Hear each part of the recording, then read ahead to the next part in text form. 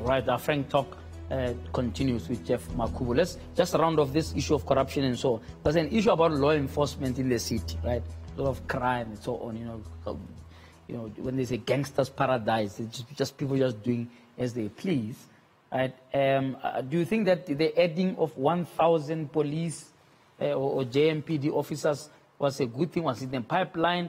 And if it wasn't, why is it that there has never been such a if you like, a push to increase the JMPD so that they can really just, patrol our streets and make people feel a lot safer? JJ, one of the unfortunate things was when the now outgone mayor cancelled what we called Joburg 10+. Yeah. Under Pakistan, we had a program where there would be a minimum of 10 police officers together with 2 vehicles, JMP vehicles. Yeah. When we say plus, we want a building inspector, a health inspector, environmental inspector, park ranger in a ward. Basically, they sit in there 24 hours. If it's 5 during the day, then it's sitting there. And part of the plan, because we wards grew, from 130 to 135, was to continuously increase the number of police officers, of police officers of the people. So there was a plan. The 10+ was there. I mean, if you see the old cars, they'd say Region D, Ward 34. Yeah. Would even label them according to the plan. So there were not enough police officers to even do roadblocks, to do other work. So there was a plan in place. I know that we had an MTF budget to say, how do we increase not only police officers, how do we increase other law enforcements like, building control, inspectors and all that and all that. Yes. So it was unfortunate that they took it as one of the pet projects that were cancelled. There would have been wards, if you go to Terfontein... Are you saying right now it's no longer like that, even though they added 1,500 officers last week? The plan, the 10+ was not there anymore. And it's something that we still think that, we called it ward-based policing. Yeah. That you have to police at your own locality. I mean, we're asking ourselves questions like, and I mean, you can take it as a joke. If you go to Cyrildene, you find lots of Chinese doing crime there. How do you police people you don't understand what they say? I mean, that's at the ward level, at the granular level. How then do you deal with crime? So we want to go back to that. So you're saying the adding of the 1,500 doesn't take into account that ward system? No. It's just a number, big number. It's a big number. I mean, we don't know what the plan was, but we think that 1,500 police are welcome in the city of Johannesburg. That we can add. All I say is that you have to deploy them accordingly in a manner that even communities themselves can feel safe, and there'll be visible policing. Remember, they will be working with SAPs as well in those localities. So we think that the people. What about the 600 illegal buildings? That sounds like extraordinary number, man. Is it an exaggeration? I could imagine if it was 60, I would still find it extraordinary that 60 people somewhere don't pay rent, are not authorized to run a building, and then they have people there probably unhealthy, unsafe, etc. Can you explain briefly what that? We are still to receive a report. Yeah. What I know during our time is that the problem of abandoned buildings, where we can't trace owners, where the buildings have been hijacked. We were systematically dealing with it. It's not only in Hillbrow, in Berea, in the inner city. It's in your places like Windsor East, Windsor West. Are you saying this number is not believable? I'm saying I'm still to receive a report. I just think during that your tenure, as MMC then for finance, surely this you would have had to look at this, because this will be your revenue stream of people paying the rates. There was a large number. I'm not sure about 600. And maybe others increased over time. But we had a scheme called the Inner City Property Scheme, and before that we had the Better Buildings Program, where abandoned buildings, those that are not paying, would be abandoned to the city. So the city would take them. So the program that the city now has been talking about here, because cities were releasing 84 buildings. Tatemasondo started it long ago with Better Buildings Program. Pakistan came. It's nothing new. No. As I say, you comment on everything, including when a red passes. That I have to give to him. That the PR was very good. The PR was very social media. Come on, what do you have there? Thank you, JJ. Of course, plenty of questions continue to come through. Let's take a look at Spiwa here saying, what we do know is that this ANC fellow will get in and promise to do away with e-tolls, just like Makura did. Whilst we know that the ANC loves seeing e-toll gantries and wants them. So if the ANC takes over Joburg, the JMPD will arrest e-toll defaulters. Let's take a look at the next comment coming in on Twitter saying that Makhubo must tell the people of Josie, I'm assuming about the corrupt Regiment deal, is Makhubo ready for a lifestyle audit? Given from Kempton Park on WhatsApp saying, please ask the mayor if he wins, what is he going to do about the illegal immigrants in the city? Of course, you just spoke now about it, about the buildings, JJ, and saying that what does he think of former Mayor Herman Mashaba's performance? And then a final one for now from Moiketi, from Alex, saying, what makes Geoff a better candidate than Musa Novella, and will he do differently than Herman Mashaba? Did quite a relevant, poignant question there, JJ. It's back to you. Unfortunately, thank you, Carmen. Unfortunately, we don't have time to deal with everything, but quickly, just get this one out. Lifestyle audit, if they said subject yourself to that, you are happy. Happy to do it. All right. E-tolls, I don't know whether it's a municipal company, but that seems to suggest that when you come in, these 1,000 officers are going to arrest e-toll defaulters. I'm sure that's not the case. That will get you fired from the ANC. Well, I mean, there's no.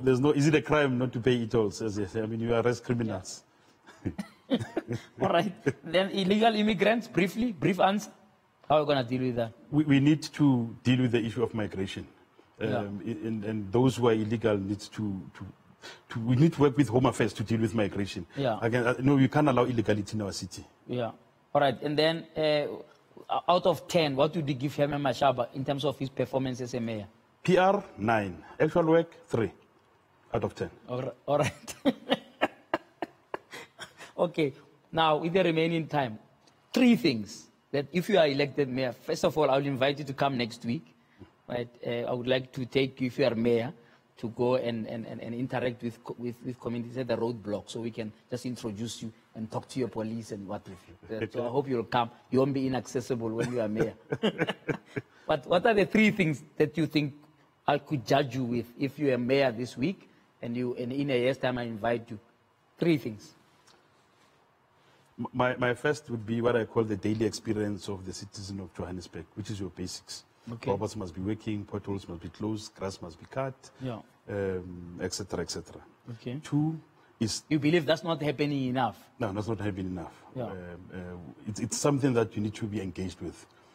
Because a happy citizen is a citizen who pays, you know. 2, we need to deal with the inner cities, not only the one inner city, which is this one. You know, we have Randburg inner city. We've got...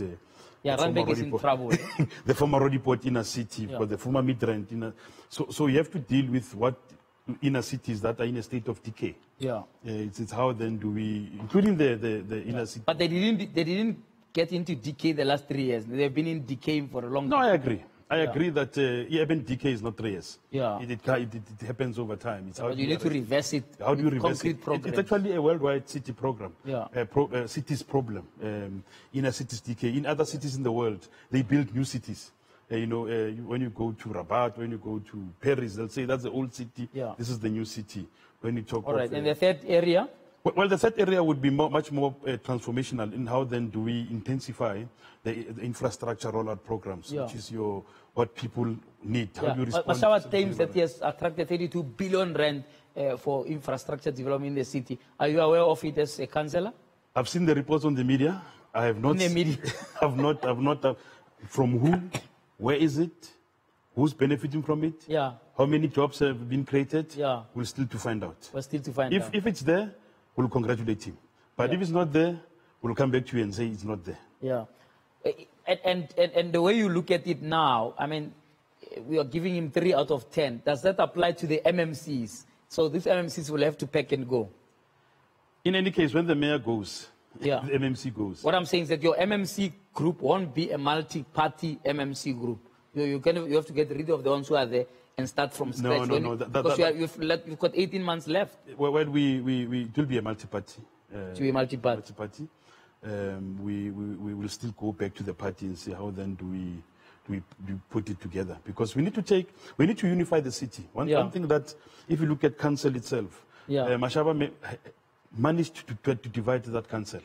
You know, it's stuck. The divisions are stuck in that council. You know, it's not.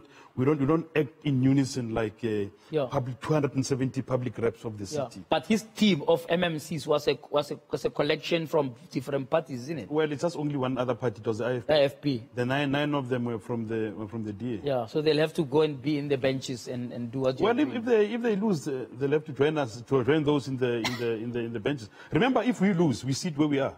Yeah. There's no movement. If we lose, nothing changes for us tomorrow. Yeah, but if you win, you have 18 months to make a difference ahead of the next election. Yes. And it's about the people. It's not really about the ANC and 2021. Yes, of course, as a politician. You see, the ANC was a little bit impatient being in the opposition bench, given that you tabled motions of no confidence against the mayor. There's only one motion of no confidence in 2017 that was debated. The one that they prevented from happening was a second motion of no confidence. I see. There's not been any other.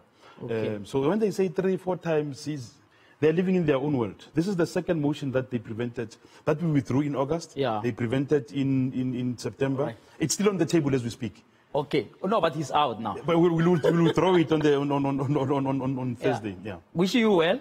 Thank you very much. If you make it, you promise to come with me next week. I promise to the roadblock, so we can wish the citizens well for the festives. I promise to come to the studio and go with you to the roadblock and go with you to Park Station and go with you to Baramor. And you must bring your PR from 3 to 9.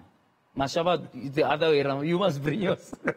Thank you so much for being here. Thank you, I appreciate your time. All right, that's Geoff Makhubo there. We're wishing him well ahead of the election on Thursday. We don't know what's going to happen there. There's still a lot of... Wednesday, Is it on Wednesday? Yeah, we're waiting with bated breath to see what will happen there. Of course, on Sundays we end early, but stay tuned after the headlines with Carmen. That we'll be playing the transformation conversation we had with the BBC earlier on. Kankima Tabane there around the table, talking about the meeting they had with President Ramaphosa about the economy, a whole lot of discussion there about how we grow the economy. That's coming up after the news with Carmen Ready. But until we talk frankly again, may God bless you.